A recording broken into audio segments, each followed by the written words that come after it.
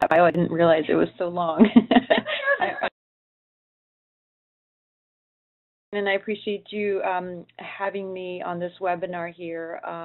I want to also just point out that I think it's wonderful that you have the support group, and I think it provides a really valuable forum for women with endometriosis to assist other women, which can then improve their quality of life and, help with coping mechanisms and sharing their experiences. But more importantly, I'd love the fact that you engage medical practitioners like myself, people who are accredited in educating, and hopefully that brings strength to organizations like yours. So thank you for having me. So let me make sure I'm doing this correctly here. I'm going to share my desktop. And okay, is that visible? Yes, perfect. Okay, perfect.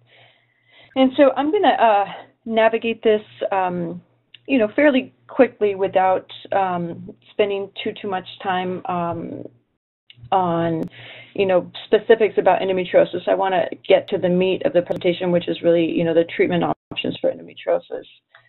But my objective tonight is twofold. One is to shed some light on the disease and talk a little bit about how prevalent it is. And then, of course, elaborate on the current recommendations for treatment of endometriosis by some leading consensus groups and some of the groups in our field, like A.C.O.G, the American Congress of Obstetrics and Gynecology, the American Society for Reproductive Medicine, the World Endometriosis Society, and multiple other groups that have gotten together and put forth recommendations for treatment of endometriosis. I'll skip the introduction since Erin did such a great job, and I'll have my contact information at the end of the presentation. Oops. So starting with just a little bit about endometriosis. Endometriosis is a gynecologic condition that occurs in about 6 to 10% of women of reproductive age, and it has a prevalence of about 38% with a range up to about 50% in women who are infertile. And in women that have chronic pelvic pain, we see endometriosis in about 70 to up to 90% of women with chronic pelvic pain. Women with endometriosis have an increased risk of abdominal and pelvic pain, something called dysmenorrhea, which means painful periods, dyspareunia, which means painful intercourse, compared with women that don't have endometriosis. So essentially, when we say endometriosis, we should talk about pelvic pain, because endometriosis and pelvic pain should be considered a spectrum or a continuum of disease. So what is pelvic pain? Pelvic pain has a lot of different definitions, but we typically describe pelvic pain as pain in the lowest part of your abdomen beneath your belly button and between your hips. It's pain that lasts longer than 6 months is called chronic pelvic pain. It can come and go, or it can be constant. It can occur during or before menstruation. And then it can also occur only at certain times, so after eating, during a bowel movement, during urination, during sex. It can also be positional, if you change positions or with certain movements. All of those are kind of the broad definition of pelvic pain. So what are some of the conditions associated with pelvic pain in women? And so this slide is really just, it is by no means comprehensive, but really more just kind of a pictorial description of all the different conditions that can be associated with pelvic pain in women. And I've tried to group them here based on organ systems. So beginning with mental health, many of the disorders that you'll see popping up on your screen are commonly diagnosed in women with chronic pelvic pain, especially something called somatization. Somatization is the expression of mental phenomena as physical or what are termed somatic symptoms. Depression also occurs more frequently in women with chronic pelvic pain, although it's not clear if they are causally related. In the gastrointestinal tract, we have things like diverticular colitis, irritable bowel syndrome, which has a prevalence of about 2 to 1 women to men. In the urinary tract, I'm sure many of you who suffer with endometriosis or have, acquaintances or family members that suffer from endometriosis. Interstitial cystitis is also a common cause of chronic pelvic pain. In the musculoskeletal system, fibromyalgia, for example, is also a source of pelvic pain. It's a really poorly characterized disorder that has a lot of overlap with things like chronic fatigue syndrome, depression, somatization, IBS. And then when we get to the gynecologic conditions, we have a whole slew of them. So pelvic congestion syndrome is a condition that is often diagnosed radiologically, and we see these really big dilated vessels that look like varicosities on ultrasound. Women with pelvic congestion have deep pain with intercourse, pain after intercourse, or pain with prolonged standing. Uterine leiomyomas, also known as fibroids, are present in up to about 20% of women. Typically, women with fibroids suffer from heavy bleeding, but with heavy bleeding often comes a painful menstruation. And so sometimes these women can often suffer from that type of pain, or even painful intercourse, or even non-cyclic pain just due to sheer size of those fibroids. Endometriosis is the most common diagnosis made at the time of gynecologic laparoscopy for the evaluation of pelvic pain. Overall, about 1/3 of women who undergo laparoscopy because of chronic pelvic pain are diagnosed with endometriosis. However, with certain practices or centers of expertise or physicians that specialize in the treatment of endometriosis, we can see up to 70% or more of patients with chronic pelvic pain that are then given the diagnosis of endometriosis. So in recent months, a series of prominent women, or women that we consider celebrities or we see in the media, have spoken pretty bravely about their battles living with endometriosis. And I think this is helping to destigmatize and raise awareness about endometriosis. There are approximately 176 million individuals living with endometriosis globally, according to the World Endometriosis Research Foundation. Some researchers believe that genetic factors can predispose a person to endometriosis, and there's a lot of studies ongoing to try to isolate the so-called endometriosis gene, but that's still in the works. Generally accepted figures, like I told you, for incidence are about 10%, with a range of about 12 to 15%. So if you think of, 10 women that you know, at least one or maybe even two, up to two, may have or may be suffering from endometriosis. And let's hope this plays okay. So this little animation is going to just kind of pictorially describe or show you what endometriosis is. The clinical definition of endometriosis is the presence of tissue that resembles but is not histologically identical to the endometrium.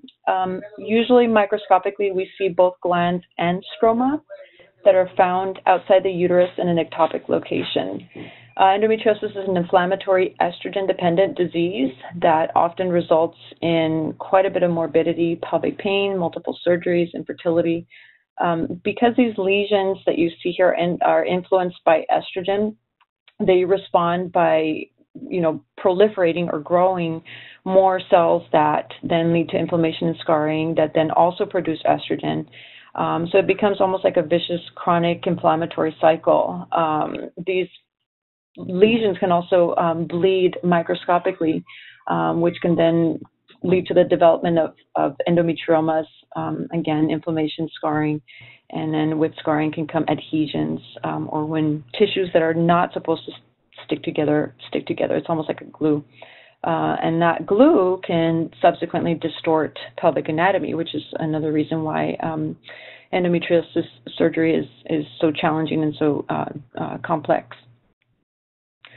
So In summary, like I said, it's an inflammatory estrogen-dependent disease. It's characterized by the existence of endometrial glands and stroma. These are just two different cell types that we typically find in the uterus, but they're found outside the uterine cavity. It's a pretty significant clinical challenge. We find a lot of morbidity and reduction in quality of life amongst reproductive age females who suffer from endometriosis. So histologically, under the microscope, you have to have endometrial glands and stroma that have been biopsied outside the uterine cavity. It's not identical to the endometrium, although that's often the way it's described. Usually found in the pelvis, but it can also be found in remote locations that are a lot more rare, so places like the diaphragm or even in the brain. So what causes endometriosis, we really don't know. That's the simple answer. We have a lot of theories as to what the pathogenesis is, but we don't have one single simple answer.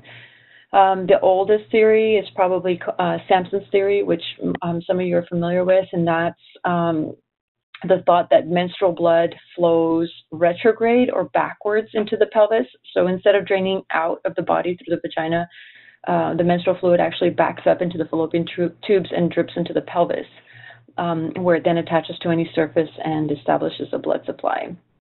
But if that were true, then endometriosis would not be possible until a girl first gets her period, but that we know to be simply untrue. There's the metaplasia theory, and that is that it's thought that in the embryo there's certain cells that are destined to become a bunch of different cells, develop incorrectly and in the wrong location. Let's see, the congenital theory purports that cells that are intended to form the uterus kind of get left out. The uterus starts as two, I guess, hemispheres, if you will, and they close or they join as you're developing as an embryo. And so the thought is that these cells get left out, essentially, and they're typically found along that region at birth. And then there's the vascular theory, and that's the one that explains that some of those cells move through the body via blood vessels and then can reach various tissues and then implant.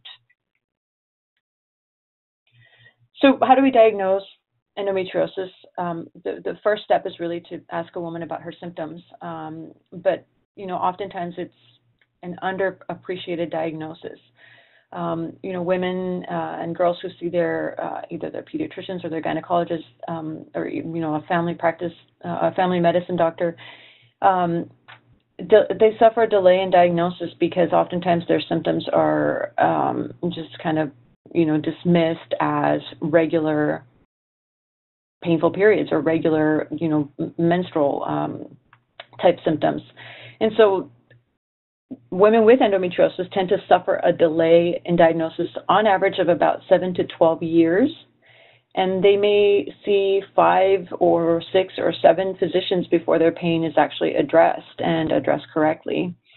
So this particularly happens in younger women, in adolescence, and that presents a significant challenge. So we can't really triage women with chronic pelvic pain just based on history alone. They sometimes need to be referred to, a specialist center, somebody who specializes in endometriosis, for really, really careful clinical assessment and appropriate investigation, which, is typically with laparoscopy. So the most common symptom, which I've probably mentioned a million times, dysmenorrhea or painful periods, pelvic pain, painful sex, and these, go in order of how common they occur in women with endometriosis. Are there things that we can do to, can you do a CT scan? Can you do an ultrasound to look for endometriosis? You can, but they're not entirely helpful, and it's not going to give you the diagnosis, all of the time. Typically, with an ultrasound, the main things that you can see are ovarian cysts or endometriomas, but you can't see endometriosis on ultrasound for the most part. The best modality is probably MRI. It can enable us to see really, really small implants just based on the way they show up, the way they signal on the MRI. It can detect disease between the vagina and the rectum. Just one second. Hi. Sorry. I'm doing a presentation. Yeah. Okay. Can I back in today? Did I just come back? Yeah, just skip. Thank you. Yeah, the time? Like in an hour. Like an hour. I'm so sorry. I guess I'm here late enough to have the cleaning crew interrupt me, so I apologize about that. So MRI has pretty good specificity for identifying, deeper lesions or lesions within the abdominal wall. And hopefully as technologies improve, we can be able to combine symptoms that patients complain of with characteristic findings that we see either on MRI or, maybe something that might come up in the future so that we can diagnose it less invasively. But really the gold standard for diagnosing endometriosis is laparoscopic intervention. Really that's preferable and preferably with histologic confirmation. And what that means is when something looks like it could be an endometriotic lesion, it is definitely biopsied and, in particular treated by removal or ablation. And you have to see both endometrial glands and stroma in the biopsy specimen. Because some implants are really subtle in appearance, it's really, really important that your surgeon has, the skill and the experience to be able to adequately identify the disease in its many, many appearances. Sometimes the things that we see clinically or just, with the naked eye might be just the tip of the iceberg. And so sometimes there's actually, a significant amount of disease underneath what we actually see on the surface. So biopsy and treatment by excision and ablation is paramount. It's really important to look at the entire pelvis and abdomen in all patients to identify and document all lesions with particular care not to overlook the areas in the deep pelvis and also in the ovarian fossa, which is basically kind of behind the ovaries. The ovaries are the most common location for endometriosis. So this is, like I said, the next 3 slides or 2 slides will be the meat or the bulk of the presentation. So if you'll bear with me, it is pretty lengthy. I'm going to talk about suppressive therapy. The different options for endometriosis include suppressive therapy and pain control, and then surgery. So let's talk first a little bit about non-surgical options. When we talk about non-surgical options, we're basically trying to target the different pathways by which endometriosis can be aggravated or stimulated, and typically this refers to the pathways that produce estrogen. So endometriosis and the little implants that occur are characterized by overproduction of a lot of different things, including estrogen, and this includes prostaglandins, cytokines, other inflammatory mediators that not only cause the pain associated with endometriosis, but they also act in synergy. So they, together promote implantation of more ectopic endometrium or ectopic endometriosis. There are certain also enzymes that perpetuate the production of estrogen, something called aromatase, can also upregulate the synthesis of estrogen. So really the interventions that suppress endometriosis are aimed at reducing the production of estrogen by the ovaries. So remember that. Interventions that reduce the production of estrogen by the ovaries help reduce this whole synergistic process. And that thereby reduces or sometimes eliminates, hopefully eliminates endometriosis-related pain.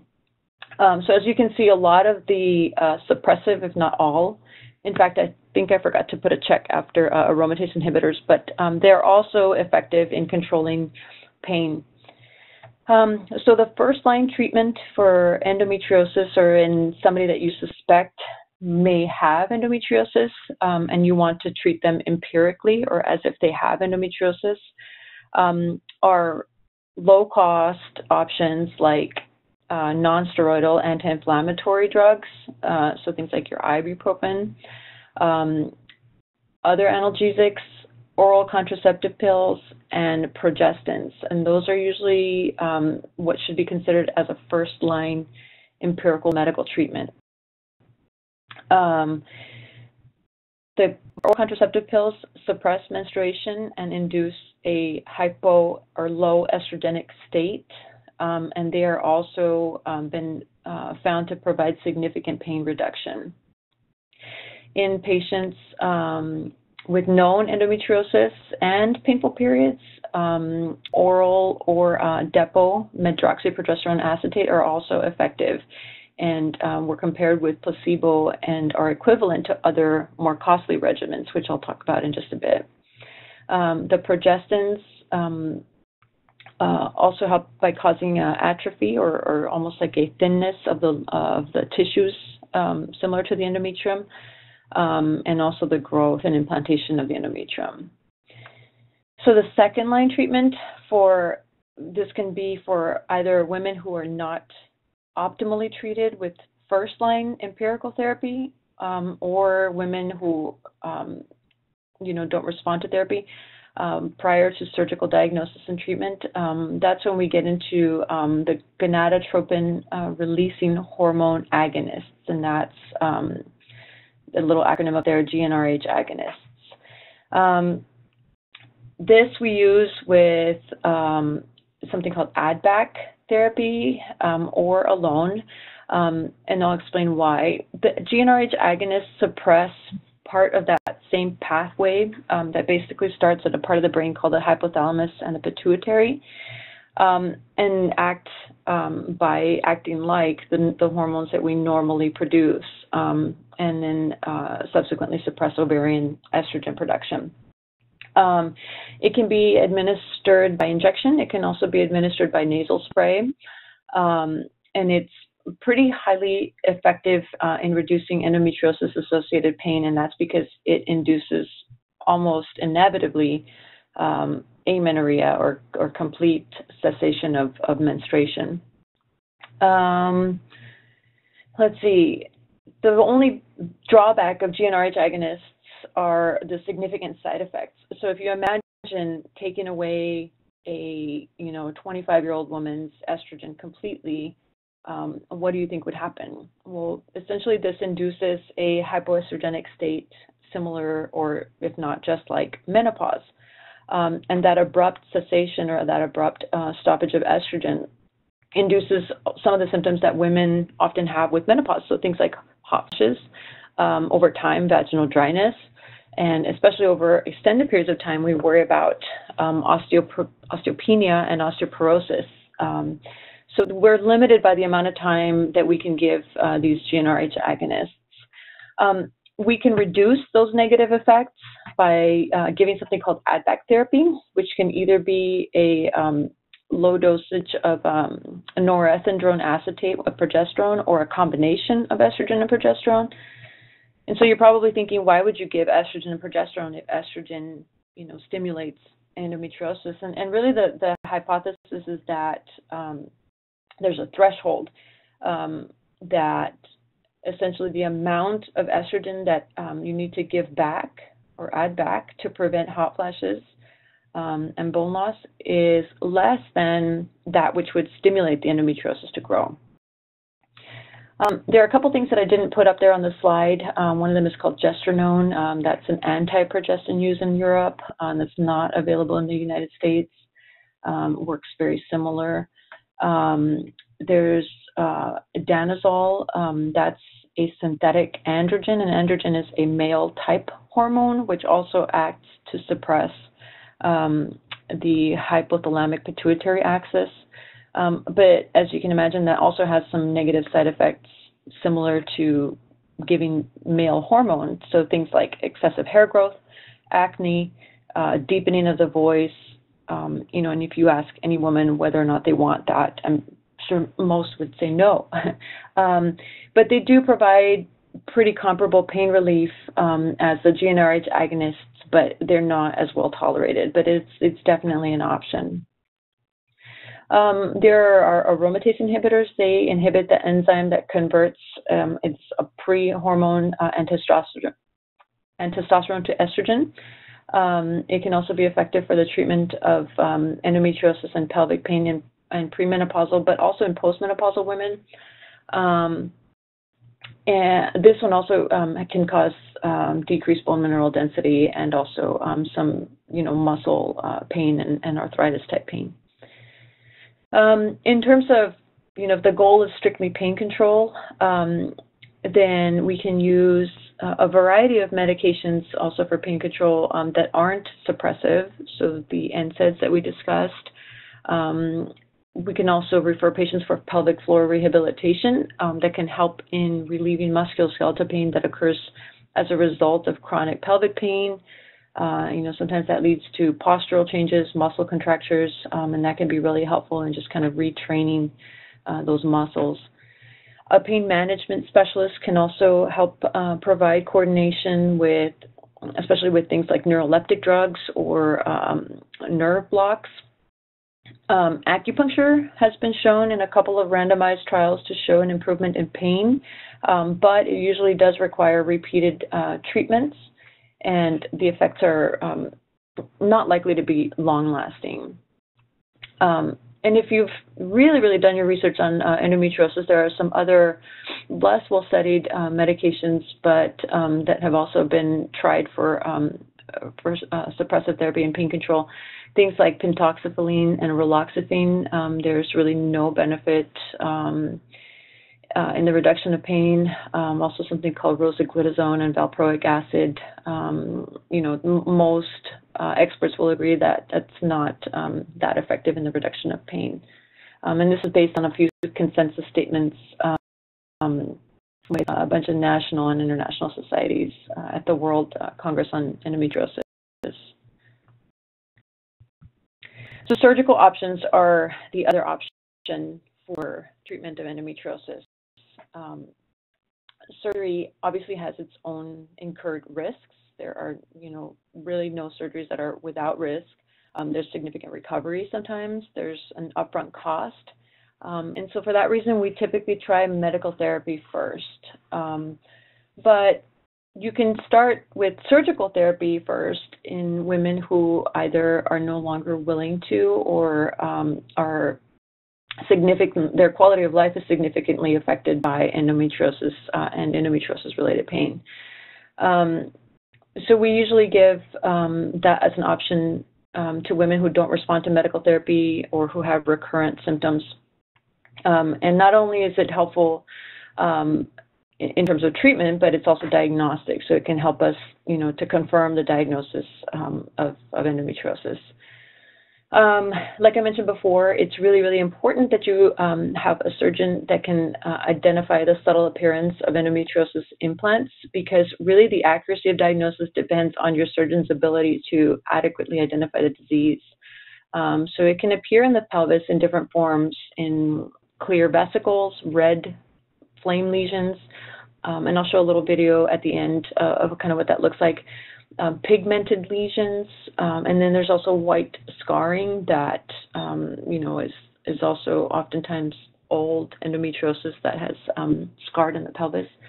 The intensity of the pain also correlates with the depth of penetration of lesions, so it's important to excise the entire lesion. And so this gets into the whole debate, how do you excise? Well, the traditional way is really just, with scissors, you cut it out. Or you can use unipolar or bipolar cautery. There's also laser ablation using either CO2 or the YAG laser, and each of these has their own advantages and disadvantages.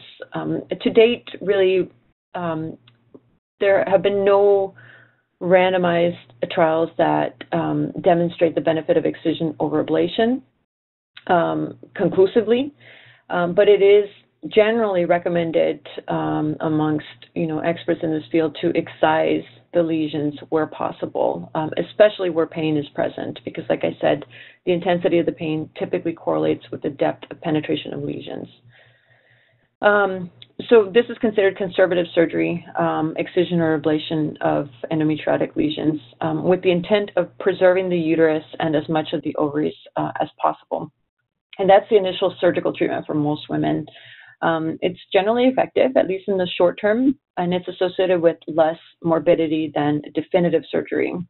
The disadvantage is that the rate of recurrent symptoms is higher than that for definitive surgery. So, it does tend to come back. Women with more severe disease actually have more improvement of pain than those with just a little bit or minimal disease. Another option for treatment of endometriosis, especially if you see this on imaging, like on an ultrasound or a CT scan, is the removal of endometriomas. The excision of the actual cyst is much more effective than ablation or drainage of the cyst, but that can also lead to ovarian damage and diminished ovarian reserve. So if you have a patient who, perhaps is older and has less ovarian reserve, and by ovarian reserve I mean, healthy follicles, then removing the endometrioma can actually damage that healthy ovarian tissue to some degree.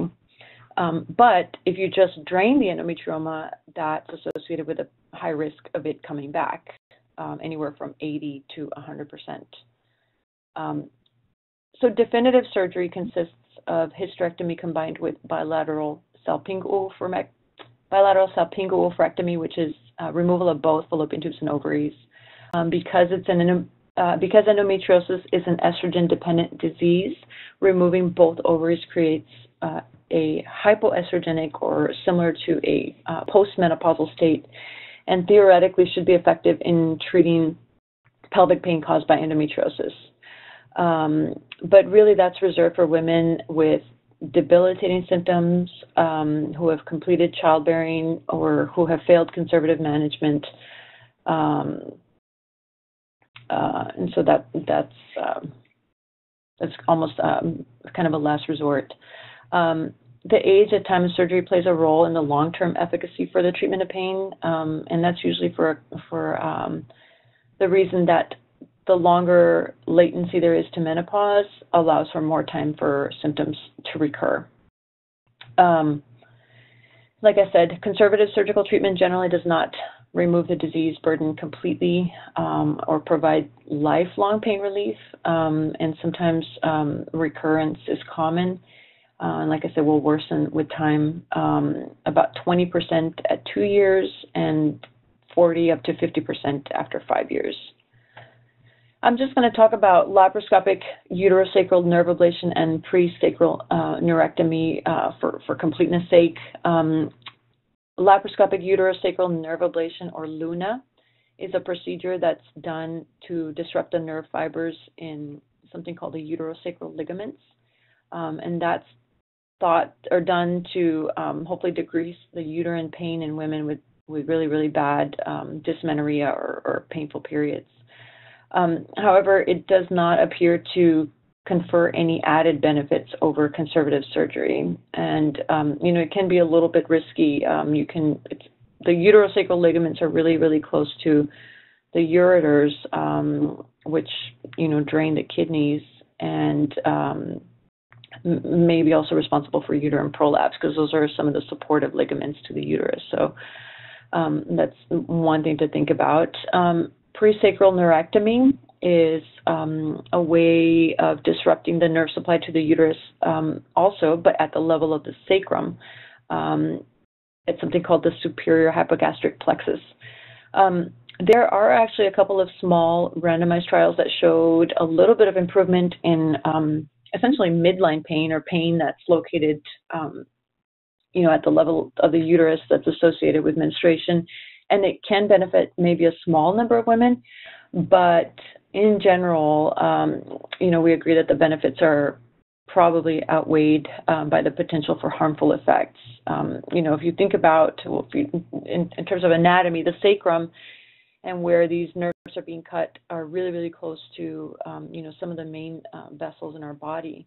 Not only that, but you can also disrupt the nerve supply to the bladder or to the bowel. So there's a risk of constipation and urinary retention after surgery.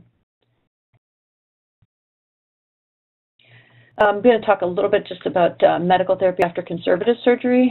Postoperative medical treatment can be useful when either you expect there to be residual disease. Let's say there's, a lesion on, something very important, like let's say like the ureter or the bowel, and you don't want to risk, injury to something like the ureter or the bowel, you don't feel comfortable resecting that, then you might want to opt for postoperative medical treatment if you think that there might still be some endometriosis left behind. If, let's say, we see our patients and their pain is not relieved, then you can consider postoperative medical treatment. Or if we want to extend the pain-free interval after surgery, then postoperative medical treatment is definitely an option. We can do that with GnRH agonists or low-dose oral contraceptives because those seem to be some of the most effective ways to delay the time to symptom recurrence, up to about 24 months on average. There's really no difference in efficacy between whether or not we give continuous oral contraceptive pills or cyclic, which is the traditional way of administering oral contraceptive pills. The levonorgestrel IUD reduces dysmenorrhea in women after endometriosis surgery, and that's been shown in a small randomized trial. Danazol and some of the progestins after laparoscopy can also help with pain relief, and in certain studies that did a second look laparoscopy, they noted a reduction in the size of endometriotic lesions. So this little video, I'm just going to kind of narrate as it moves along. This is what at first glance looks like a normal uterus. So there's a manipulator in the uterus that's kind of moving it around there. This grasper here is pointing to the bladder, and there looks like there's probably a Foley catheter in there. I'm going to skip ahead a little bit. So at first glance, this looks like a totally normal pelvis. A close-up view really reveals, for the most part, nothing too concerning. That's one of the ligaments called the round ligament. It goes all the way to the inguinal canal. I'm going to skip forward a little more. Here's the left ovary, that white object, and the left fallopian tube, which she's kind of pushing aside gently there. Very commonly, endometriosis is found behind, or if you flip that ovary up, kind of in that location right underneath the ovary. And I'll show you this in just a second as he does that, or she. There it goes. And then once you get a closer look, it's not until you train your eyes to look for these lesions, but those little kind of shiny things, this brown thing is an endometriotic lesion. But just prior to that, this shiny stuff, these little vesicles are probably also clear vesicles of endometriosis. And I'm just going to toggle. There's some more of those shiny little vesicles that are likely endometriosis. This is more than likely an endometriotic lesion. Let's see if we can move forward a little more.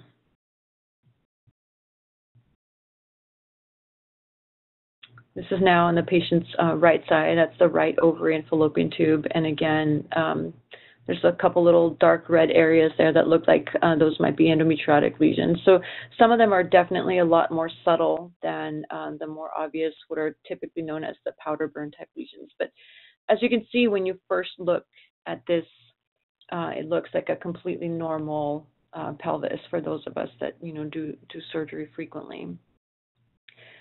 The next slide, I'm going to show you what the most severe type of endometriosis looks like, or stage 4. Endometriosis is staged depending on location and number and size of lesions of endometriosis. And so this is stage 4 endometriosis. Here's that uterus that you saw in that other picture and the ligaments. Here's an ovary. Here's the other ovary, basically engulfed by a lot of scar tissue and adhesions. The fallopian tube is really kind of unrecognizable. You can't really even tell, this one looks a little bit more normal, but you can't tell where the end of this fallopian tube is on the right. And then this long structure here, kind of coursing from the bottom of your screen to the back part of the uterus there is the rectum, and that's not supposed to be there in that location. So it's essentially stuck up to the top part of the uterus. Those are very severe, very dense adhesions. Adhesions are scar tissues or bands of scar tissue. On the right here, that white structure is the ovary and then the fallopian tube.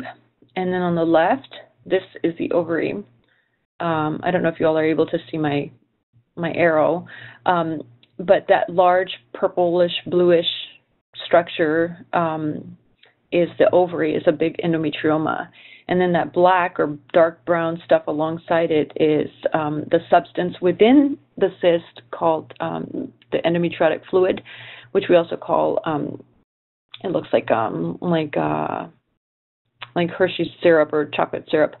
We call these chocolate cysts because of that. And really that's just old blood from bleeding endometriotic implants within the ovary. This picture here shows bilateral or 2 endometriomas. These are also known as kissing ovaries. The ovaries are not supposed to kiss. They're not supposed to be meeting in the middle, but they're filled again with here is also endometriosis, probably some scar tissue. You can't even really see the bowel back there compared to that initial video that I showed you all.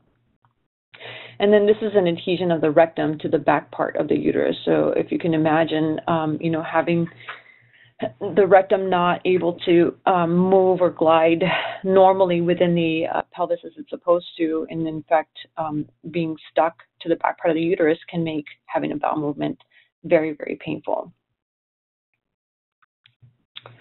So in conclusion, endometriosis has impacted the lives of women for centuries, but it remains, even now, something that we still don't know a lot about. It's a very chronic, costly illness that requires long-term, multidisciplinary treatments. Like I said before, it's a complex disorder that can go undiagnosed for years without an absolute cure. It has a really high recurrence rate, and it continues to be a significant reproductive health concern with far-reaching effects. The economic impact is pretty significant. If you imagine, a woman with endometriosis who misses, 1 or 2 days every month for 12 months out of the year, that can be 24 days, that she misses either from work or school and loses productivity. It can impact, economically and their quality of life. So it's pretty significant how continued research and improvement in the way we diagnose and treat endometriosis. I think, we need to focus on better clarifying the way endometriosis develops. The pain mechanisms that result from endometriosis are also very complex. And really, it's important that we intervene in a timely fashion, that we, as clinicians, suspect endometriosis even in our young adolescent girls, and don't dismiss symptoms that, to a patient are severe. Because I think if we do that, we can restore quality of life, preserve or improve fertility, and hopefully lead to a long-term effective management in the absence of a permanent cure. And that's it for my presentation. I hope that was informative, and there's my contact information. And I guess I'll go ahead and take any questions at this time. Thank you so much, Dr. Rebeles. So if you have any questions, please go ahead and type them into there's a Q&A box at the bottom right-hand corner of your screen. Go ahead and type your question in there, and then Dr. Rebeles will answer.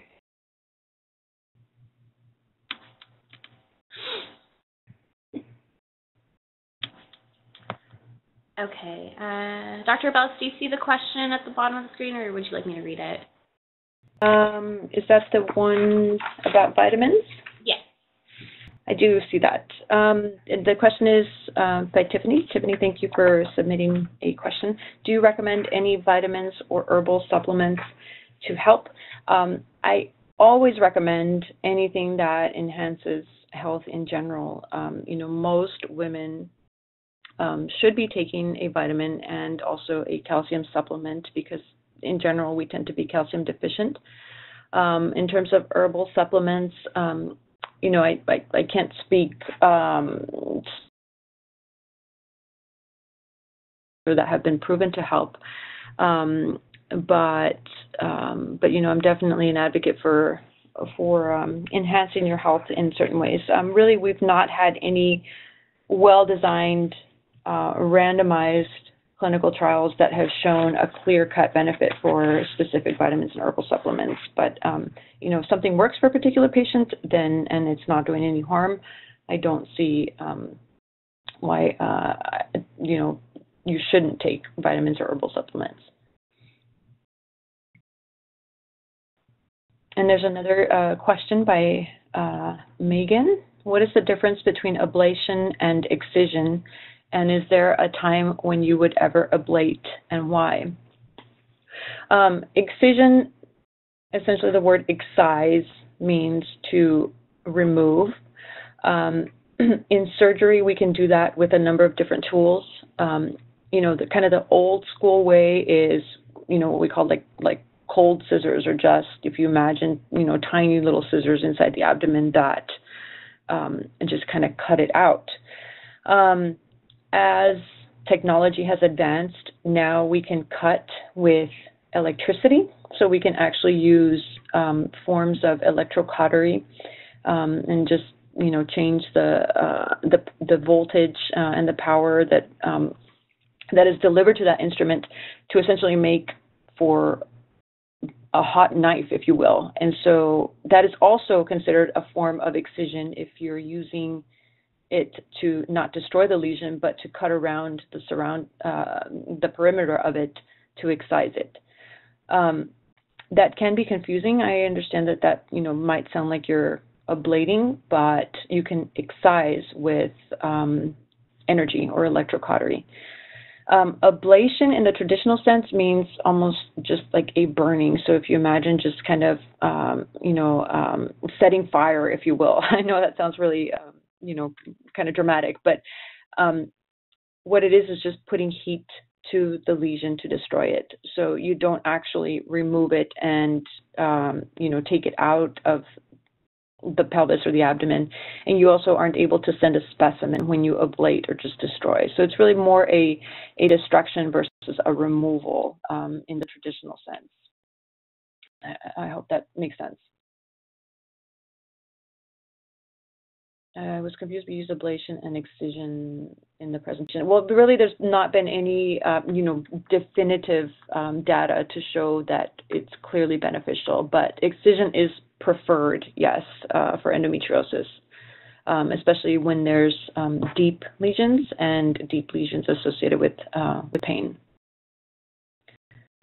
Let's see. There's a question by, oh my gosh, these are moving rather quickly. What are the bowel endometriosis symptoms? Do they cause pain after sex? So the bowel endometriosis symptoms, the most common are pain when having a bowel movement, painful defecation, and for the most part, some relief after defecation, but sometimes the pain can persist. Very rarely you can have, if, for example, there's a lesion that penetrates the full depth of the rectum, very rarely you can have bleeding with bowel movements or bleeding rectally when you're on your period. That's a little bit more rare, and I don't want to alarm anybody because sometimes you can have rectal bleeding from, a fissure or from severe constipation, and that doesn't necessarily mean you have endometriosis. But the most common bowel endometriosis symptom is painful bowel movement, pain when having a bowel movement. The bowel endometriosis symptoms, do they cause pain after sex? They might. The bowel or the rectum is in really, really close proximity to the vagina. So, if something is in that region, or particularly in what's called the rectovaginal septum, then it might cause pain after sex. And again, that's hard to kind of distinguish whether it's coming from an endometriosis lesion on the bowel or within that septum. Let's see. Megan, oh, yes, thank you. I was asking about what you use specifically. I tend to use scissors, laparoscopic scissors, and I'll just cut sharply without using any energy. And if there's a little bit of bleeding, then usually I'll cauterize the bleeding. But I excise as much as I can. Let's see. We have a question just above the last question that you answered. Are there different exercises or stretching that could help with pain? I'm sorry, Linda. I cannot say that I can speak intelligently about that. That's pretty much why we refer to our physical therapists that are experts in pelvic floor rehab. So I can get some information about this from a couple of the people that I refer to, and maybe I can get this to Erin to post on on website or on Facebook or on your website. But yeah, I'm sure there are, and I will get back to you. Great. Is that it? Do we have any more questions? We have time for just a couple more questions. So if you have any, we have another one from Megan.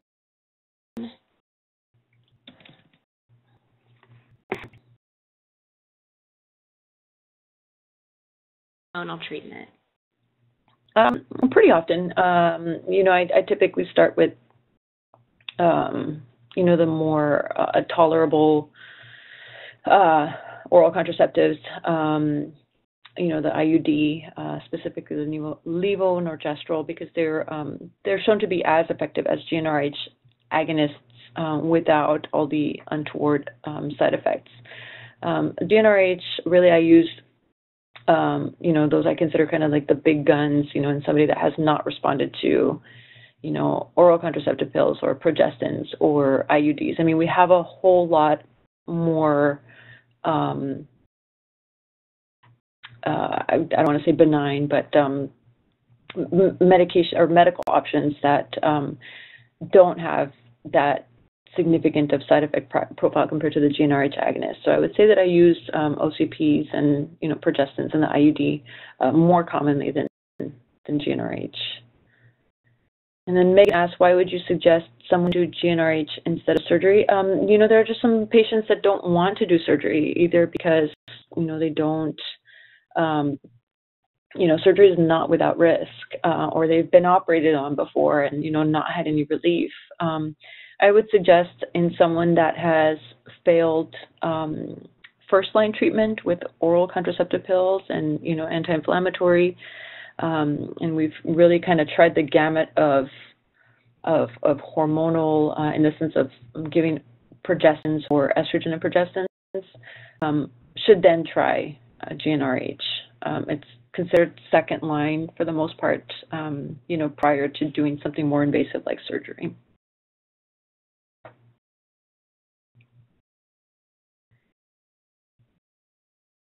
And in your practice, what percentage of patients resolve with OCPs? That's a good question. I think it just really depends on the patient. I would say maybe a little more than half, I would say. It's not, a large percentage. Not everybody that I see that, I treat with medication has a definitive diagnosis of endometriosis, so I don't know, that they necessarily, what we do is we treat them empirically. So most of these patients come with, really severe pain, and, most of them get better with some form of hormonal treatment. And it's not necessarily OCPs. I think that IUD is actually very effective, and that works a little bit differently just by nature of the hormone that is released. But yeah, OCPs and progestins, probably about maybe 3 out of 4. Yeah, the Mirena or the Skyla are both very, very good, and they create more of a local effect. You don't get all the other side effects, with actually consuming or taking a pill orally. So those are both very, very good. Dr. Rebeles, I got a question asked sort of privately. I tried different birth control methods, so I won't have a period. What would you suggest works best?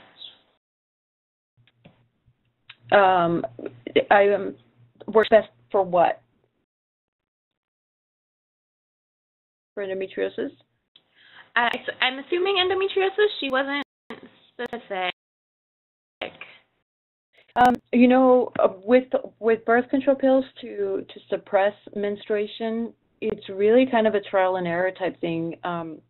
We used to have really, really high dose. Well, now it's considered high dose, but birth control pills with 50, 40, 30, and 35 micrograms of estrogen or estradiol. That don't necessarily need to be given in such high doses now, and we have found, just the same efficacy with lower dose oral contraceptive pills. And so it's really just a matter of managing the side effects individually. I can't say that any one particular regimen works best for everybody. It depends on a number of different things. It is, a lot of trial and error, really understanding the type of progestin, the type and dose of estrogen, and being able to manage, the symptoms based on that. I can't say that there's any one particular oral contraceptive pill that works best for endometriosis. No.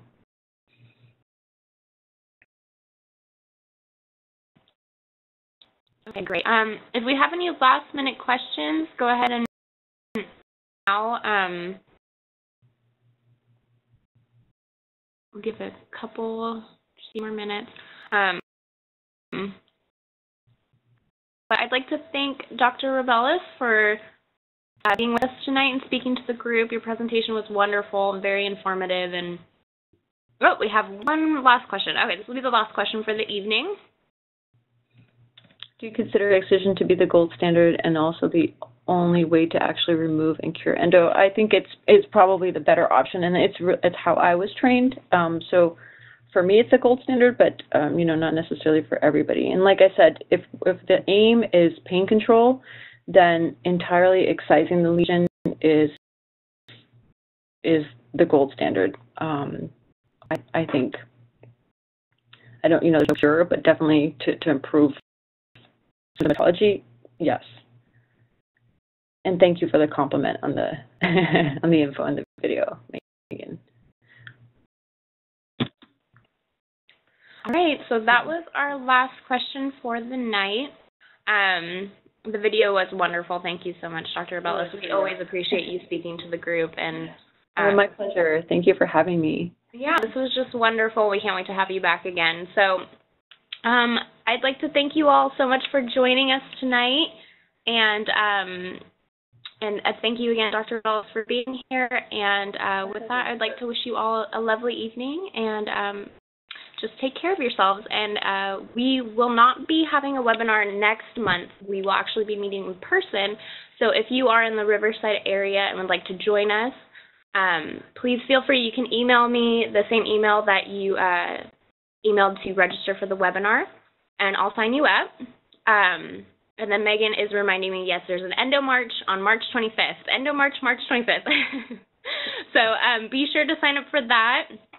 And if you'd like to come to the in-person group meeting, please just shoot me an email, RSVPing. we'll be there, and we'll just be talking and discussing, have sort of an open discussion. It's really great. Megan, if you'd like to email me that link, I can go ahead and send it out to the group. That would be wonderful. So with all of that, thank you all again so much, and have a wonderful evening. Thank you. Thank you all so much for being with us tonight and being with me. Thank you, Erin. Thank you. All right. We'll see you guys next month. Bye-bye.